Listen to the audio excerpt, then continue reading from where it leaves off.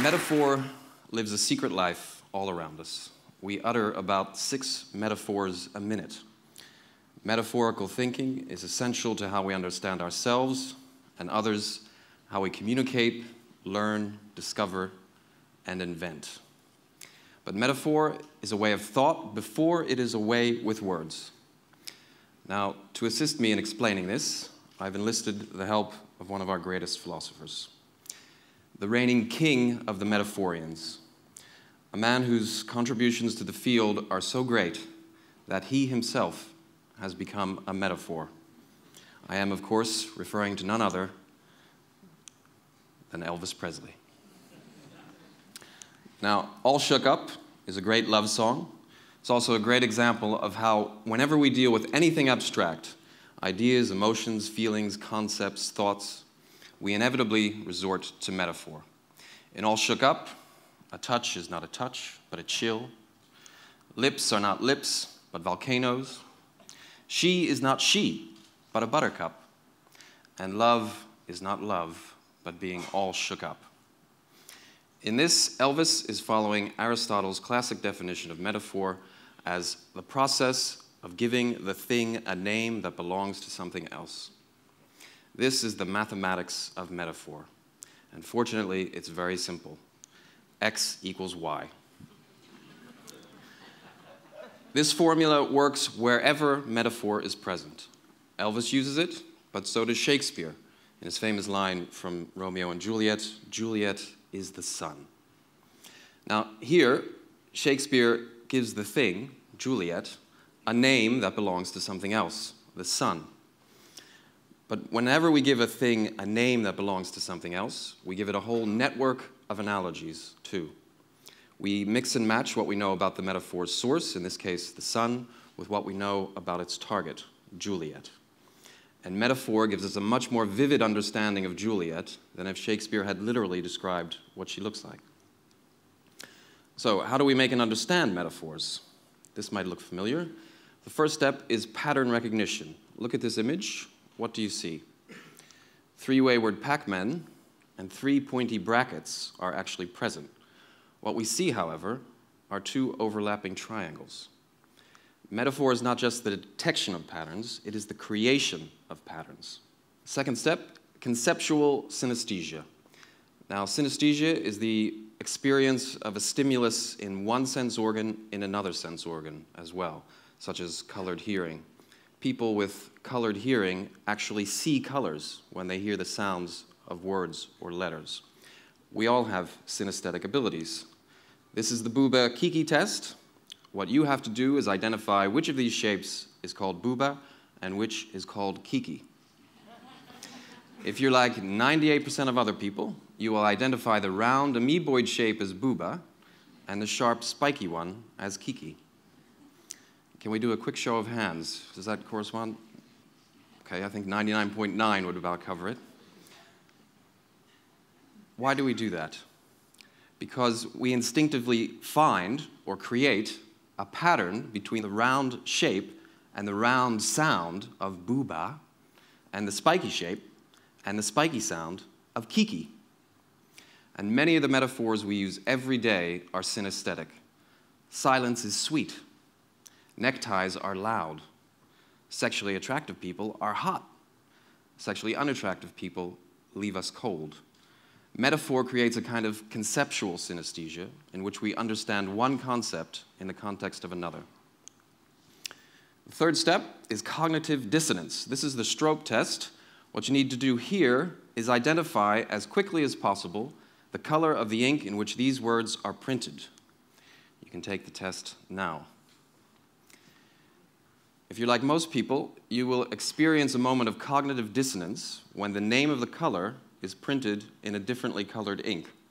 The test shows that we cannot ignore the literal meaning of words, even when the literal meaning gives the wrong answer. Strobe tests have been done with metaphor as well. and participants had to identify as quickly as possible the literally false sentences. They took longer to reject metaphors as false than they did to reject literally false sentences. Why? Because we cannot ignore the metaphorical meaning of words either. One of the sentences was, "Some jobs are jails." Now, unless you're a prison guard, the sentence, "Some jobs are jails," is literally false. Sadly, it's metaphorically true, and the metaphorical truth interferes with our ability to identify it as literally false. Metaphor matters because it's around us every day, all the time. Metaphor matters because it creates expectations. Pay careful attention the next time you read the financial news. Agent metaphors describe price movements as the deliberate action of a living thing, as in the Nasdaq climbed higher. Object metaphors describe price movements as non-living things, as in the Dow fell like a brick.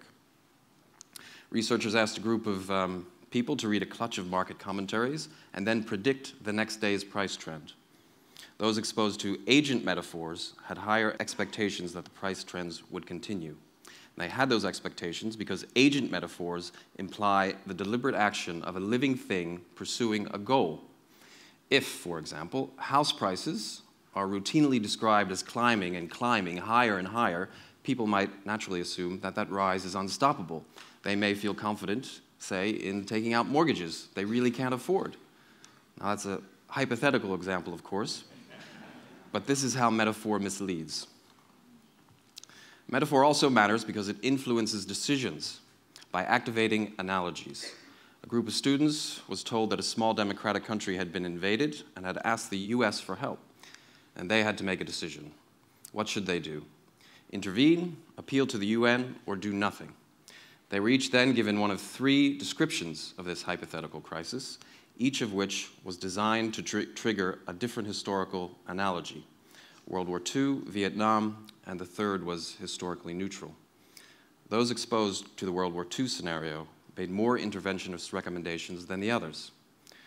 Just as we cannot ignore the literal meaning of words, we cannot ignore the analogies that are triggered by metaphor. Metaphor matters because it opens the door to discovery. Whenever we solve a problem or make a discovery, we compare what we know with what we don't know. And the only way to find out about the latter is to investigate the ways it might be like the former. Einstein described his scientific method as combinatory play.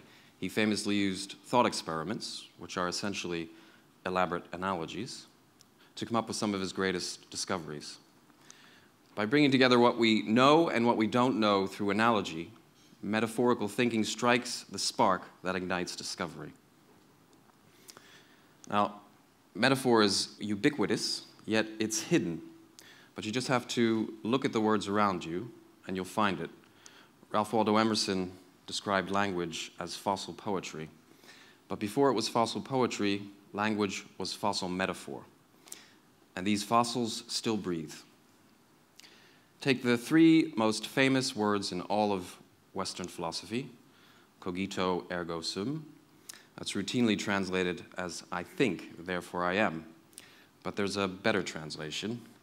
The Latin word cogito is derived from the prefix co, meaning together, and the verb agitare, meaning to shake. So the original meaning of cogito is to shake together. And the proper translation of cogito ergo sum is I shake things up, therefore I am. Metaphor shakes things up, giving us everything from Shakespeare to scientific discovery in the process.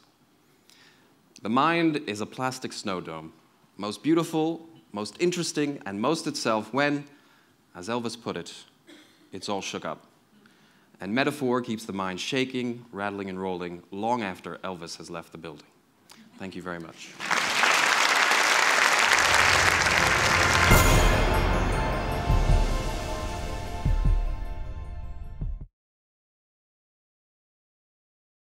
Some may call it an obsession. At Rolex, however, the pursuit of excellence is a passion. Finding the most durable material for its bezels was just one more challenge. The answer? Ceramic.